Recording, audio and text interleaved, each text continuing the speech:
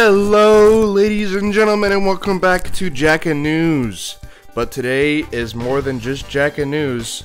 This is the first chapter in the Jackathon.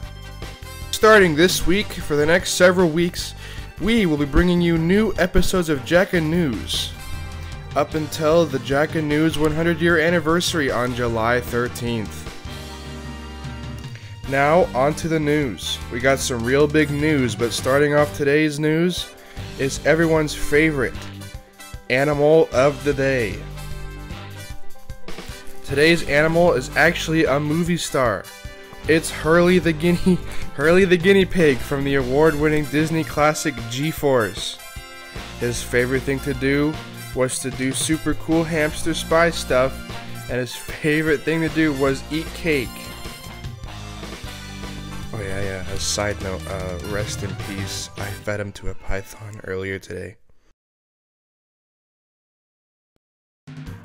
Alright, starting off today's big story, the world's largest pig has been annihilated today after brutally attacking Salt Lake City and consuming 3 children.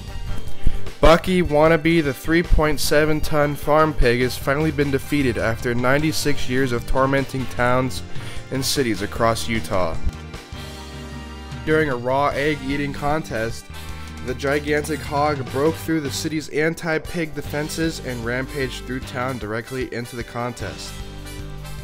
3 contestants, Jimmy Thornton, Gideon Krager, and Anton Mullen, were on stage stuffed full of eggs when the pig attacked. In a matter of moments, the pig destroyed and devoured the entire stage with the 3 boys still on it. After this event, the local government finally decided that the fight had to end, and dropped a small nuclear warhead on the enormous swine, finally ending the monster's reign of terror. The 3 contestants are now in medical care after being dug out of the cooked beast. Right now, for a very limited time, you can purchase the cooked meat of the world's largest pig from Walmarts in Utah.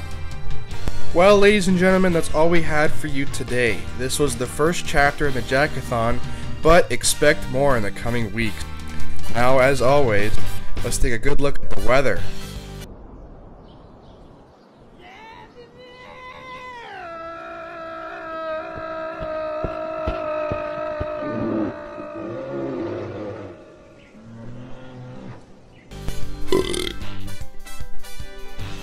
Now some sports highlights.